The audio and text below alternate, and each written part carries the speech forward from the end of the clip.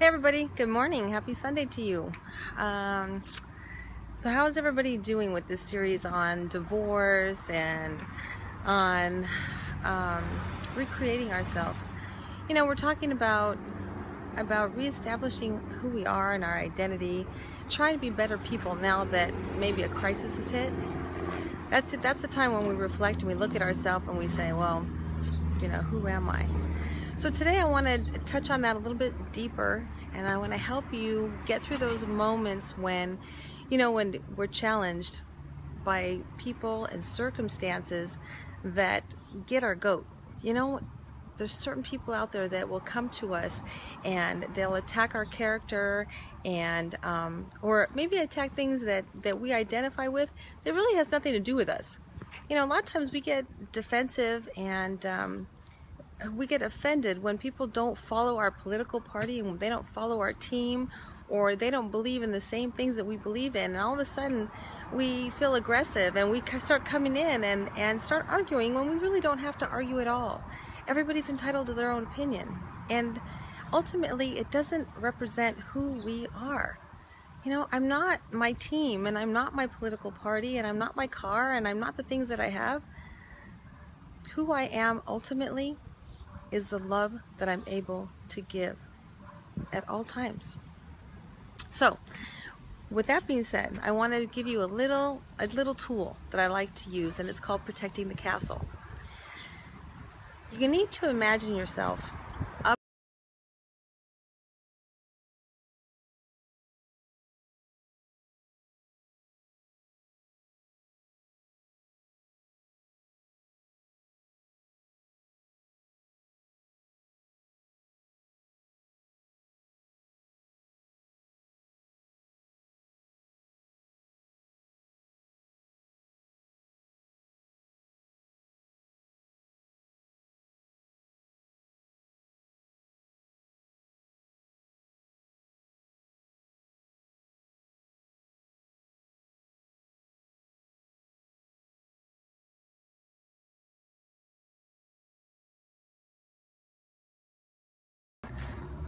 Okay, we're back.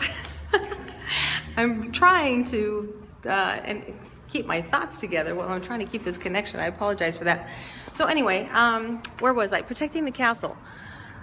So what I want you to imagine is the next time that you are challenged by any reason whatsoever, and you feel that you're about ready to argue, to get out there with your sword, I want you to think of this.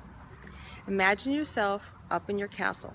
Now you want to be the king or queen of your castle. In order to do that, you never ever come down.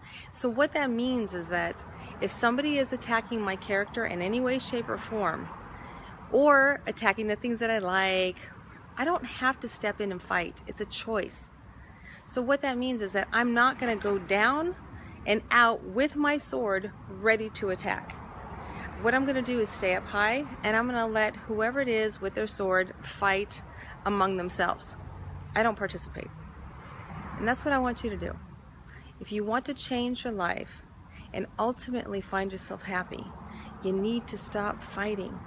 Stop being offended. Stop being defensive. Stop feeling that you have to protect something out there. You don't have to. What you're going to do is maintain respect. It's a simple lesson. Not easy, but simple. So go and enjoy your day. I love you all, and I will see you soon. Bye.